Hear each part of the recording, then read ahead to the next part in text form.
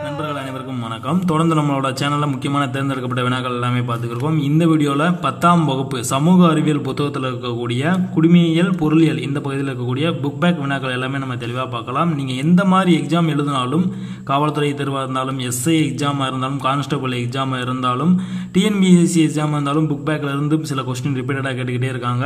குறிப்பா தமிழக காவல்துறை தேர்வுல புக் பேக்ல இருந்து டைரக்டா கொஸ்டின் எடுத்துக்கிட்டே இருக்கிறதுனால புக் பேக் இருக்கக்கூடிய கொஸ்டினை முதன்மை கொடுத்து ஃபர்ஸ்ட் தெளிவாக படிச்சு வச்சுக்கோங்க. இது போல வினாக்களை தொடர்ந்து பெற நம்மளோட சேனலை சப்ஸ்கிரைப் பண்ணிக்கங்க, பக்கத்தில் இருக்க பெல் ஐக்கானை பிரஸ் பண்ணிக்கங்க. நம்ம வீடியோ அப்டேட்டாக கிடைச்சிக்கிட்டே இருக்கும். நண்பர்களே, இந்தியா அதிகப்படியான நம்பிக்கை கொண்டிருப்பது அமைதி. பண்டித ஜவஹர்லால் நேரு அமைதிக்கான 5 அம்ச கொள்கைகள் என்ன அப்படின்னா பஞ்சசீலம். அணு ஆயுத தடை சட்டம் கையெழுத்தான ஆண்டு எப்பொழுது அப்படின்னா 1963. அணு ஆயுத தடை சட்டம் கையெழுத்தான ஆண்டு 1963. அணு ஆயுத குறைப்பு தீர்மானத்தை ஐநா பொது சபையில் இந்தியா கொண்டு வந்த ஆண்டு எப்பொழுது அப்படின்னா ஐநாவோட பொது சபையில் இந்தியா கொண்டு வந்த ஆண்டு எப்பொழுது அப்படின்னா 1956. இன ஒதுக்கல் கொள்கை முடிவிற்கு வந்த ஆண்டு எப்பொழுது அப்படின்னா 1990. இந்த புக் பேக்கில் இருக்கக்கூடிய இயர்ஸை அப்படியே டைரெக்டாக கேட்டுருவாங்க. ஸோ இதெல்லாம் எங்கே பார்த்தோம் அப்படின்றத உங்களுக்கு அந்த டயத்தில் கன்ஃபியூஷன் ஆகும், தெளிவாக பார்த்து வச்சுக்கோங்க. சார்க் அமைப்பின் முதல் பொதுச் செயலாளர் யார் அப்படின்னா அபுல் ஆஷான். அதுக்கப்புறம் மக்களாட்சி இந்த பாடத்தில் இருக்கக்கூடிய வினாக்களை பார்க்கலாம். தற்காலத்தில் மிகவும் பிரசித்தி பெற்ற அரசாங்க முறை என்ன அப்படின்னா மக்களாட்சி அரசாங்க முறை. நேரடி மக்களாட்சி பழங்காலத்தில் நடைமுறையில் இருந்த நாடு என்ன அப்படின்னா கிரீஸ் நாடு. தெலுங்கு தேசம் எனப்படுவது மாநில கட்சி. ஒரு நாட்டின் 2 கட்சி முறை இருக்குமே ஆனால் அதற்கு பெயர் என்ன அப்படின்னா இரு கட்சி முறை. எதிர்கட்சி தலைவருக்கு அளிக்கப்பட்டுள்ள அந்தஸ்து என்ன அப்படின்னா கேபினட் அமைச்சர். தேர்தலில் வாக்களிக்க தகுதியான வயது எப்பொழுது அப்படின்னா 18 வயது நிரம்பியவர்கள். தற்காலத்தில் மிகவும் பிரசித்தி பெற்ற அரசாங்க முறை மக்களாட்சி. அதே போல எதிர்கட்சி தலைவருக்கு அளிக்கப்பட்டுள்ள அந்தஸ்து கேபினட் அமைச்சர். இந்த வினாக்கள் எல்லாமே ரொம்ப எளிமையா இருந்தாலும் உங்களுக்கு ஆப்ஷன்ல பார்க்கும்போது கன்ஃபியூஷன் ஆகிறதுக்கு வாய்ப்புகள் இருக்கனால தெளிவாக பார்த்துக்குங்க. பேசிக் கொஸ்டின் எல்லாமே ரொம்ப தெளிவாக பார்த்துக்குங்க, அதுதான் உங்களுக்கு கன்ஃபியூஷன் பண்ற மாதிரி இருக்கும். மத்தியில் மக்களால் தேர்ந்தெடுக்கப்பட்ட பிரதிநிதிகளை கொண்ட அமைப்பு என்ன அப்படின்னா பாராளுமன்றம். தேர்தல் ஆணையருக்கு இணையாக அதிகாரம் கொண்டிருப்பவர் யார் அப்படின்னா உச்ச நீதிமன்ற நீதிபதி. இதை தெளிவாக பார்த்து வச்சுக்கோங்க. டிஎன்பிஎஸ்சி கொஸ்டின்ல ரிப்பீட்டடாக கேட்டுக்கிட்டே இருக்காங்க. தேர்தல் ஆணையருக்கு இணையான அதிகாரம் கொண்டிருப்பவர் யார் அப்படின்னா உச்ச நீதிமன்ற நீதிபதி. அப்படியே டைரக்டா காவல்துறை தேர்வுல கூட கேட்கலாம். மாநில தேர்தல் நடவடிக்கைகளை மேற்பார்வை செய்பவர் யார் அப்படின்னா தலைமை தேர்தல் அதிகாரி. ஆப்ஷன்ல தலைமை தேர்தல் ஆணையர் இருக்கு, ஸோ கன்ஃபியூஷன் ஆகாதீங்க. இதுவும் காவல்துறை தேர்வில் கேட்கறதுக்கு வாய்ப்புகள் நிறையவே இருக்கு ஃப்ரெண்ட்ஸ். இந்திய தேர்தல் ஆணையம் அமைந்துள்ள இடம் எங்க அப்படின்னா புதுடெல்லி. நம்ம எல்லாருக்கும் தெரியும் நிர்வாச்சன் சதன் அப்படின்றது இந்திய தேர்தல் ஆணையத்தை தான் குறிப்பிடுறாங்க. ஸோ தேர்தல் ஆணையம் குறித்து ரீசெண்டாக தேர்தல் நடந்திருக்கனால கேட்கறதுக்கு வாய்ப்புகள் இருக்கு. ஸோ தெளிவாக பார்த்து வச்சுக்கோங்க நண்பர்களே. தேர்தல் தொடர்பாக பாருங்க. அமெரிக்க ஜனாதிபதி ஆபிரகாம் லிங்கன் கருத்துப்படி ஜனநாயகம் என்பது மக்களால் மக்களுக்காக மக்களே ஆட்சி செய்வது ஆகும் அப்படின்னு குறிப்பிட்டிருக்காங்க. இதை மக்களால் மக்களுக்காக மக்களே ஆட்சி செய்வதுதான் தேர்தல் ஜனநாயகம் என குறிப்பிட்டவர் யார் அப்படின்னு கூட கொஸ்டின் கேட்கலாம். தெளிவாக பார்த்துக்குங்க. அமெரிக்க ஜனாதிபதி ஆபிரகாம் லிங்கன். அதே போல பேராசிரியர் ஷீலே இவரோட கருத்துப்படி ஜனநாயகம் என்பது ஒரு அரசாங்க முறையாகும், இதில் அனைத்து மக்களும் பங்கு பெறுகின்றன அப்படின்றத குறிப்பிடுறாங்க. இந்த ஸ்டேட்மெண்ட் அப்படியே கொடுத்துட்டு கூட இது யார் யார் கூறியது அப்படின்னு சொல்லி கேட்கலாம். ஸோ தேர்தல் குறித்து இருக்கிறத தெளிவாக பார்த்துக்குங்க. ஏன் அப்படின்னா இப்போதான் எலெக்ஷன் நடந்து முடிஞ்சிருக்கு. அதே போல விவிபேட் அந்த மிஷின் குறித்தும் தெளிவாக பார்த்துக்குங்க. கரண்ட் ஈவெண்ட்ல கேட்கறதுக்கும் வாய்ப்புகள் இருக்கு. அதுக்கப்புறம் இந்த கட்சி முறைகளை பாருங்க. ஒரு கட்சி முறை, இரு கட்சி முறை, பல கட்சி முறை அப்படின்னு இருக்கதா சொல்றாங்க. ஒரு கட்சி முறைக்கு உதாரணம் கொடு அப்படின்னு ஆப்ஷன்ல கன்ஃபியூஷன் பண்ணலாம். கியூபா மற்றும் சீனா இது ஒரு கட்சி முறை அப்படின்னு சொல்றாங்க. அதே போல இரு கட்சி முறை இதுக்கு உதாரணம் கூட அப்படின்னா அமெரிக்காவில் ஜனநாயகம் மற்றும் குடியரசு என 2 கட்சிகள் உள்ளன. அதே போல இங்கிலாந்தில் தொழிலாளர்கள் கட்சி மற்றும் கன்சர்வேட்டிவ் பழமைவாத கட்சி என 2 கட்சிகளும் இயங்கி வருகின்றன அப்படின்றாங்க.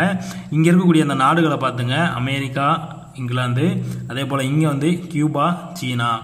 ஒரு கட்சி முறைக்கு உதாரணம் கொடு அல்லது இரு கட்சி முறைக்கு உதாரணம் கொடு அப்படின்னு சொல்றாங்க. பல கட்சி முறைக்கு உதாரணம் கொடு அப்படின்னா நம்ம எல்லாருக்கும் தெரியும் நம்ம நாடு பல கட்சி முறை அப்படின்னு சொல்லிட்டு இந்த கட்சி முறைகளை தெளிவாக பார்த்துக்கோங்க. அதுக்கப்புறம் இந்த கட்சி முறைகளில் பாருங்க, தேசிய கட்சி, மாநில கட்சி அப்படின்னு சொல்லி பிரிக்கிறாங்க. தேசிய கட்சிக்கு என்னென்ன அந்தஸ்து இருக்கணும் அப்படின்றத சொல்றாங்க. இந்திய தேர்தல் ஆணையத்தால் அங்கீகரிக்கப்பட்டு நாடாளுமன்ற தேர்தலில் பதிவு செய்யப்பட்ட வாக்குகளில் 4 அல்லது அதற்கு மேற்பட்ட மாநிலங்களில் 6% வாக்குகளை பெறும் கட்சிகள் தேசிய கட்சிகள் என்று அழைக்கப்படுகின்றன. எடுத்துக்காட்டு காங்கிரஸ், பாஜக அப்படின்னு குறிப்பிட்டிருக்காங்க. ஸோ தேசிய கட்சிகளாக அங்கீகரிப்பதற்கு என்ன தகுதி வேணும் அப்படின்றத கொடுத்துருக்காங்க. நல்லா பார்த்துங்க. நாடாளுமன்ற தேர்தலில் பதிவு செய்யப்பட்ட வாக்குகளில் 4 அல்லது அதற்கு மேற்பட்ட மாநிலங்களில் 6% வாக்குகளை பெறும் கட்சிகள் தேசிய கட்சிகள் என்று அழைக்கப்படுகின்றன. இந்த ஸ்டேட்மெண்ட் தெளிவாக பார்த்துங்க. எத்தனை சதவீதம் அப்படின்னு கேட்கலாம், அல்லது தேசிய கட்சியாக இருப்பதற்கான தகுதிகள் என்ன அப்படின்னு சொல்லிட்டு கூட கேட்கலாம். மாநில கட்சிகள், மாநில சட்டசபை தேர்தலில் பதிவு செய்யப்பட்ட வாக்குகளில் 6% வாக்குகளை பெற்று குறைந்தபட்சம் 2 இடங்களை கைப்பற்றும் கட்சிகள் மாநில கட்சிகள் அல்லது பிராந்திய கட்சிகள் என்று அழைக்கப்படுகின்றன. இக்கட்சிகளும் தேர்தல் ஆணையத்தால் அங்கீகரிக்கப்பட்டவைகளாகும். எடுத்துக்காட்டு திமுக, அதிமுக, தேமுதிக மற்றும் தெலுங்கு தேசம். இது போல இருக்கக்கூடிய கட்சிகளை குறிப்பிடுறாங்க. மாநில கட்சிகளுக்குரிய தகுதி என்ன அப்படின்றத தெளிவாக பாருங்க. மாநில சட்டசபை தேர்தலில் பதிவு செய்யப்பட்ட வாக்குகளில் 6% வாக்குகளை பெற்று குறைந்தபட்சம் 2 இடங்களை கைப்பற்றும் கட்சிகள் மாநில கட்சிகள் அல்லது பிராந்திய கட்சிகள் என்று அழைக்கப்படும். தெளிவாக பார்த்துங்க. இதுலேருந்து டைரக்டாகவும் கொஸ்டின் கேட்கலாம் அல்லது கூற்று காரணம் இது போலவும் கொஸ்டின் கேட்கலாம். அதுக்கப்புறம் வேற்றுமையில் ஒற்றுமை, இந்த பாடத்தில் இருக்கக்கூடிய புக் பேக் வினாக்களை பார்க்கலாம். நம்ம நாட்டின் பழம்பெரும் சமயம் எது அப்படின்னா வேத சமயம், அதாவது இந்து மதம். இந்தியாவில் அங்கீகரிக்கப்பட்ட அலுவலக மொழிகள் எத்தனை அப்படின்னா 22. மொழி என்பது இணைப்பு கருவி. இது முந்தைய வருட காவல்துறை தேர்வில் கேட்டிருக்காங்க. இந்த கொஸ்டின் ரிப்பீட் ஆகும் காவல்துறை கொஸ்டின்ல ப்ரீவியஸ் இயர்ஸில் கேட்டிருக்காங்க. ஸோ தெளிவாக பார்த்துக்கங்க. மொழி என்பது என்ன அப்படின்னா இணைப்பு கருவி. இங்கே இருக்க ஆப்ஷன் இப்படி பார்க்கும்போது இது ஈஸியாக போட்டுடலாம், ஆனால் ஆப்ஷனில் விடை மாதிரியே சில கொஸ்டின்களாக செட் பண்ணுவாங்க. ஸோ தெளிவாக பார்த்துங்க. தேம்பாவணியோடு தொடர்புடையது கிறித்துவ மதம். நம்ம எல்லாருக்கும் தெரியும் தேம்பாவணியை இயற்றியவர் வீரமாமுனிவர். புத்த பூர்ணிமாவை கொண்டாடுபவர்கள் புத்த மதத்தினர். ஒற்றுமை மற்றும் ஒருமைப்பாட்டை வளர்ப்பதில் முக்கிய பங்கு வகிப்பது என்ன அப்படின்னா இசை மற்றும் நடனம். இங்கே இருக்கக்கூடிய ஆப்ஷனில் பாருங்கள், கன்ஃபியூஷன் பண்ணுற மாதிரியே இருக்கலாம். ஒற்றுமை மற்றும் ஒருமைப்பாட்டை வளர்ப்பதில் முக்கிய பங்கு வகிப்பது என்ன அப்படின்னா கலை மற்றும் கட்டிடக்கலை, ஆடை மற்றும் பழக்க வழக்கங்கள், உணவு மற்றும் பழக்க வழக்கங்கள். இது எல்லாமே ஆன்சர் மாதிரியே இருக்கும், ஆனால் தெளிவாக பார்த்துக்குங்க. இசை மற்றும் நடனம் இவையே ஒற்றுமை மற்றும் ஒருமைப்பாட்டை வளர்ப்பதில் முக்கிய பங்கு வகிக்கின்றது. அதுக்கப்புறம் நுகர்வோர் உரிமைகள். இந்த பாடத்தில் இருக்கக்கூடிய வினாக்களை ரொம்ப ரொம்ப முக்கியமாகவே பார்த்துக்கோங்க. ரொம்ப ரொம்ப தெளிவாக பார்த்துக்கோங்க. இதில் இருந்து தொடர்ந்து கொஸ்டின் கேட்டுக்கிட்டே இருக்காங்க. ஒரு பொருளை முழுவதுமாக பயன்படுத்துவர் யார் அப்படின்னா நுகர்வோர். தகவல் அறியும் சட்டம் பாராளுமன்றத்தில் நிறைவேற்றப்பட்டது எப்பொழுது அப்படின்னா அக்டோபர் 12, 2005. இந்த கொஸ்டின் ரிப்பீட்டடாக கேட்டுக்கிட்டே இருக்காங்க. தெளிவாக பார்த்துக்கோங்க.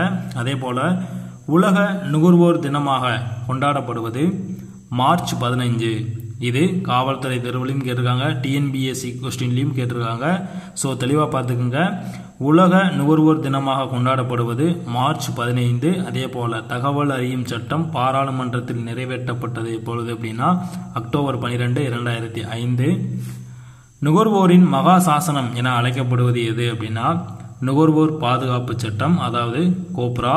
இதுவும் முக்கியமான வினாதான். நுகர்வோருக்கு விழிப்புணர்வு ஏற்படுத்தக்கூடிய திட்டங்களில் ஒன்று எது அப்படின்னா வர்த்தக கண்காட்சி. இந்த நுகர்வோர் தொடர்பாக வினாக்கள் இடம்பெற்றுக்கிட்டே தான் இருக்குது. புக்குக்கு உள்ளே இருக்கக்கூடிய வினாக்களையும் தெளிவாக பார்த்துக்குங்க. நம்ம ஆல்ரெடி பார்த்தோம் உலக நுகர்வோர் தினம் மார்ச் 15 அப்படின்னு சொல்லிட்டு. அதே போல் ஒவ்வொரு ஆண்டும் டிசம்பர் 24ஆம் தேதி இந்திய தேசிய நுகர்வோர் தினமாக அனுசரிக்கப்படுகின்றது அப்படின்றத கொடுத்துருக்காங்க. ரெண்டையும் கன்ஃபியூஷன் பண்ணிடாதீங்க. உலக நுகர்வோர் தினம் அப்படின்னா மார்ச் 15, இந்திய தேசிய நுகர்வோர் தினம் அப்படின்னா டிசம்பர் 24. அதே போல் கோப்ரா அப்படின்றத பற்றி பார்த்தோம். நுகர்வோரின் மகா சாசனம் எது அப்படின்னு சொல்லிட்டு கோப்ரா அப்படின்னா கன்சூமர் ப்ரொடக்ஷன் ஆக்ட் அப்படின்னு சொல்றாங்க. கோப்ரா அப்படின்னு சொல்லிட்டு எக்ஸ்பிளனேஷன் அது கூட கேட்கலாம், தெளிவா பார்த்துக்கங்க. இது எந்த ஆண்டு இயற்றப்பட்டது அப்படின்னா 1986. கோப்ரா எனப்படும் நுகர்வோரின் மகா சாசனம் எப்பொழுது இந்தியாவில் இயற்றப்பட்டது அப்படின்னு கூட கொஸ்டின் கேட்கலாம். 1986. இயர்ஸ் எல்லாமே ப்ரீவியஸ் இயர் கொஸ்டினை பார்க்கும்போது புக் பேக்கில் இருந்தும் புக்கில் இருக்க இயர்ஸ் மட்டும்தான் கேட்டிருக்காங்க. ஸோ புக்கில் இருக்கக்கூடிய இயர்ஸ் நீங்கள் தெளிவாக பார்த்துங்க. கண்டிப்பாக புக் பேக்கில் இருக்கக்கூடிய இயர்ஸை தெளிவாக பார்த்துங்க. அதுலேருந்து டைரெக்டாக கொஸ்டின் கேட்டுக்கிட்டே இருக்காங்க ஃப்ரெண்ட்ஸ். அதுக்கப்புறம் பொருளாதாரம், நாட்டு வருமானம், இந்த பகுதியில் இருக்கக்கூடிய வினாக்களை பார்க்கலாம். நாட்டு வருமானத்தின் மற்றொரு பெயர் என்ன அப்படின்னா மொத்த நாட்டு உற்பத்தி.